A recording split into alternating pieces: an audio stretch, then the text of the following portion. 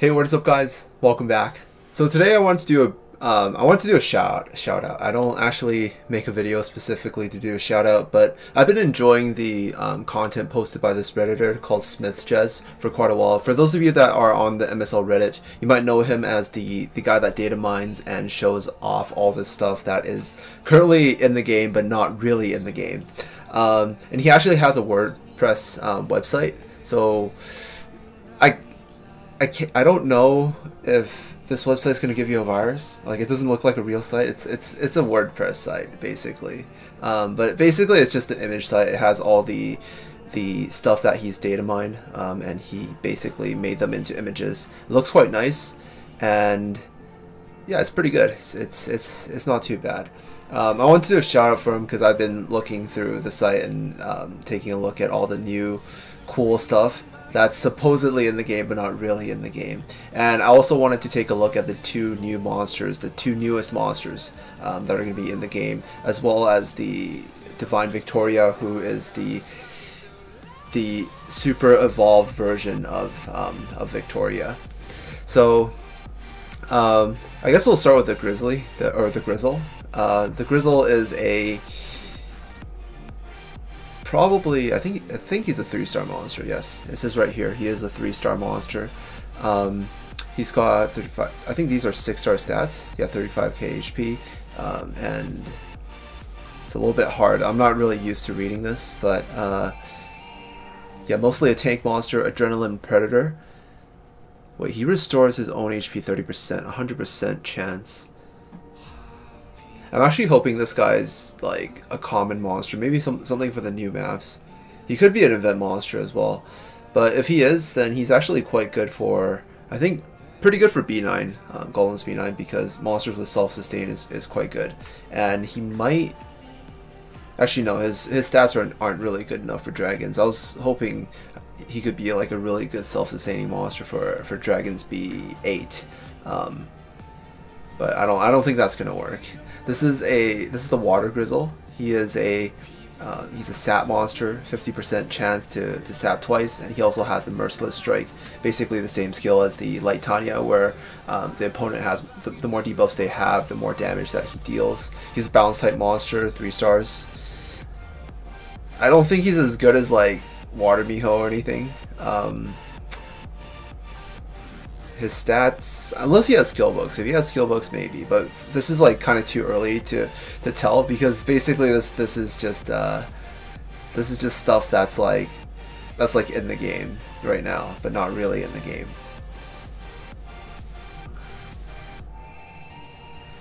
This is the Wood Grizzle, 80% chance to taunt. I think wood monsters with taunt on first skill are a little bit rare. They're a little bit rare. There's only Wood Mona. Oh no, Wood Mona is an AoE taunt.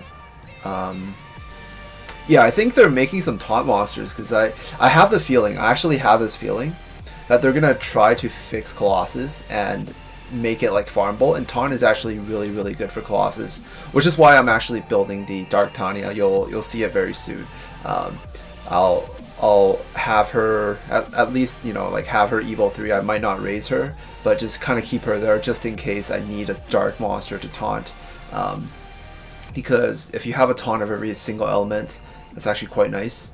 And this Wood Grizzle actually fills that slot, and he's actually pretty tanky. He's got really high defense. Well, for a 3-star, he's got pretty high defense, 2,900, nearly 3k, and a decent HP pool, so he doesn't really need any attack or recovery, so his stat distribution is actually quite nice. This actually looks really good. This little bar, it shows like, you know, how much of each stat. It's actually really cool. It even has the SP recovery that you can't see normally. I guess this is really cool, because he's basically data mining the data that's actually in the game, so all this information is just data in the game, which is pretty nice, you know. So Light One's actually a 4-star monster, which makes me think he might be next month's Rebirth. He has Battle Rush, only on crit, so I think he's very similar to like the Dark Phibian, but he's like a light version. But he is also a tank type. He's got 40k HP, pretty actually not a lot of defense, but a pretty big HP pool, and he's also got a 70% chance to shock for 1 turn. So this is actually not too bad. Yeah, light meta for defense. I guess he's usable. You can actually use him as one of your light monsters. You might see him in some PvP defenses, possibly. But he does require the crit, so might not be as good. It's a double vengeance. Double vengeance Dark Defender. Interesting. 26 KHP, a little bit of attack. He's also... He actually looks more like a balanced monster than a defender, to be honest. He actually does have very, very high defense stats, but his recovery is only at 2k. It's not very high. I think it feels like he just has more stats than everybody. His HP pool is a little bit low for a 4-star. Basically, you don't want him to die in 1 turn, and then maybe he can use Vengeance to do some damage with his base attack, and then either get healed back, or maybe you can put like a leech set on him or something like that. Like if you look at these bars, it's like he has more of everything else. He just has more stats. I'm too lazy to add it up, but it feels that way. This is probably the next Heroes Fest Rebirth monster, because Thor has ended, and all the versions of her are 4-star monsters, which makes me think that she's probably going to be next month's Heroes Fest Rebirth, or Rebirth Festival monster. Yes.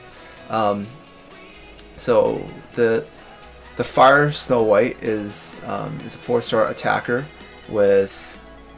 Yeah, gender is actually a thing now in this game. Like there's male, female, and neuter. If you're neuter, you don't get the bonuses of either. But if you if you have like 3 females, you get the sisterhood bonus. If you have 3 males, you get the brotherhood synergy bonus. So I guess gender is kind of a thing now in MSL. She's actually got self-sustain, HP Siphon, and Seal. Seal's not too good, I don't think, but she's got pretty high attack, 3,300. It might be a good monster to build for dragons. Like if you want to make a team that can auto dragons B8, I'm actually working on that, making a team that can auto it. It doesn't say greatly, so it'll only restore half of that. But it might still work because her attack's pretty high. Everything else is a little bit low, but her recovery is also quite low. So her other stats are decent. Basically everything, she's just stacked to the max with a lot of attack. It's a double attack down. I guess you can use her for Titans. 2 turns, 70% chance. Also an attacker.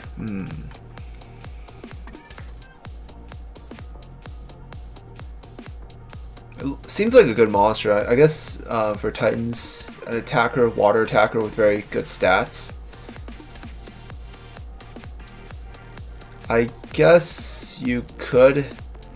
It feels really awkward. Her skill set and her stats actually feel really awkward because she has really good stats to be an attacker, but her skill set doesn't actually give her any sort of bonus. If you want to use her as a debuffer for Titans, you actually want her to be a little bit tankier as well.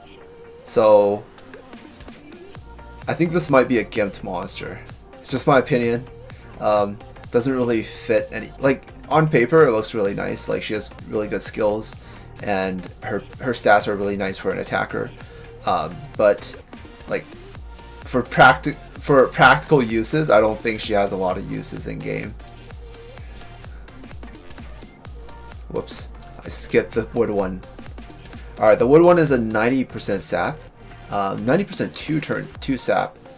This could be very good for TLC, that floor that requires you to sap the Light Odin. It's actually quite nice for that. And then Petrify I guess you can use this to CC through your stages.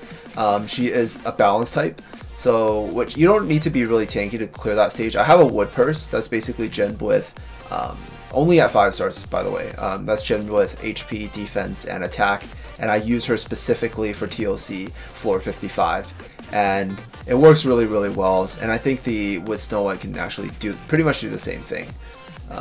If you want to keep one, you don't necessarily need to even make her Evo 3. I have like this wood purse at Evo 1 that I keep at level 50, but you can basically just make her level 50 and you know, make her Evo 2 and use her specifically, you know, for that stage. If you have like a few left over, might be a pretty good idea. This is the light Snow White. She's got a double shock, and is she oh, she is a tank type. Ooh, this might be, she might be like the new light Thor. Well, it's only a 1 turn, 70% chance. But the second skill being shock is actually really, really powerful as well. She's not as tanky, but she does have a little bit higher attack. So which could bring a little bit more threat to dark attackers in PvP. Yeah, pretty high HP pool. Defense, I guess not optimal, but because her HP pool is quite high, it doesn't really matter that much. Yeah, we could definitely make some PvP defense teams with her. Yeah, this monster looks pretty good. Is this a hunter? Is this a first skill hunter? Expose weakness and a dark attacker? Ooh, holy shit! All right, she's got an AOE exposed weakness 20% and 3,400 base attack with hunter on first skill, 50% crit damage, and being dark. Like, this is, yeah, this is, I'm done. All right, we know what you guys know what I'm doing very, very soon. I'm gonna be farming up, saving resources, and we're going really, really hard this rebirth. You know, I want like 3 of her. Make the ultimate PvP attack team. But yeah, that's pretty much it. I just wanted to take a look at the 2 newest monsters. I guess I can go back and take a look at the Victoria sometime in the future as well. But I wanted to make this video and also shout out to SMITHJEZ for making this website.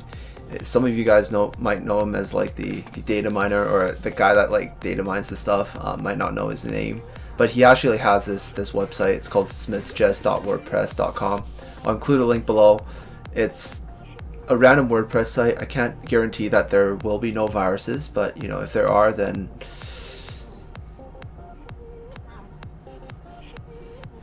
yeah.